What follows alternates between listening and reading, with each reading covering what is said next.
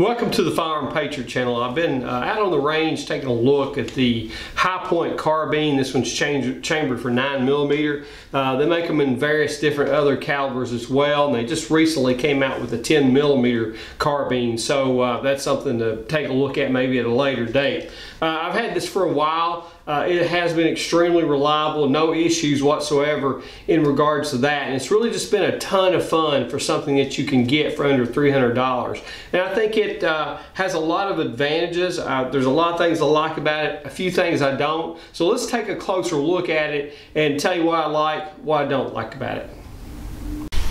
Okay guys, let's take a little closer look at this 99FTS carbine from HiPoint. This one's in the Desert Digital Camo, which I think is pretty cool.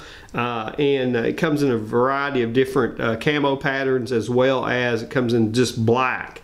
Now, this gun's going to weigh in at about 6 pounds and 9 ounces, which is about the same as the Ruger carbine. It's a little shorter than the Ruger carbine at 32.5 inches. You do have a 16.5 inch barrel on it. You have a lot of accessories on this particular firearm. TS stands for Tactical Stock 995 TS. It does have some springs here that helps control the recoil. Be honest with you, recoil is not very bad for a 9mm coming out of a rifle.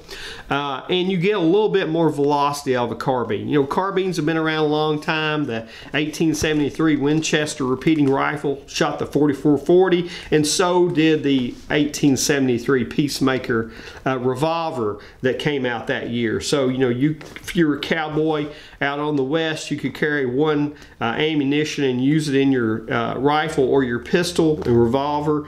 In this particular case, you're looking at about a 300 feet per second difference between a 4-inch barrel pistol and the 16.5 inch carbine here. So, you know, you're going to get a little bit more penetration, a little bit more energy shooting it out of this carbine, and that makes a lot of sense for home defense. Another thing makes a lot of sense is there's limited recoil to it. You have a longer sight radius. As you can see, it's a very accurate gun. We can go ahead and roll some footage right now of me shooting this standing up without any kind of rest at 15 yards, and I was very impressed with the accuracy. So we'll go ahead and roll that now.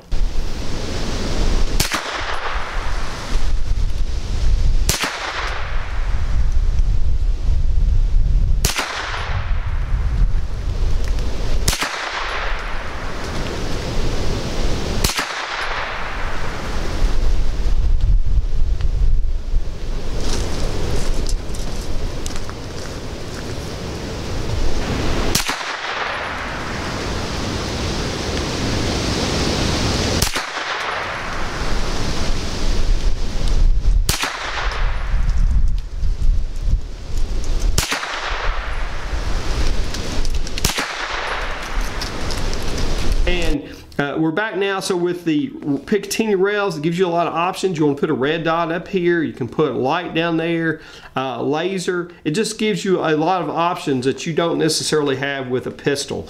Now, one of the drawbacks of it is it's kind of limited on capacity. You have a 10-round steel magazine. It comes with one 10-round steel magazine. Even the follower steel.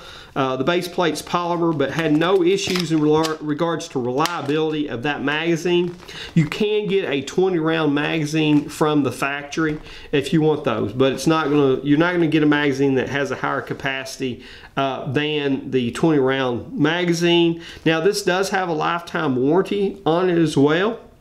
And you know, if it tears up, they're going to fix it. It's made in the USA.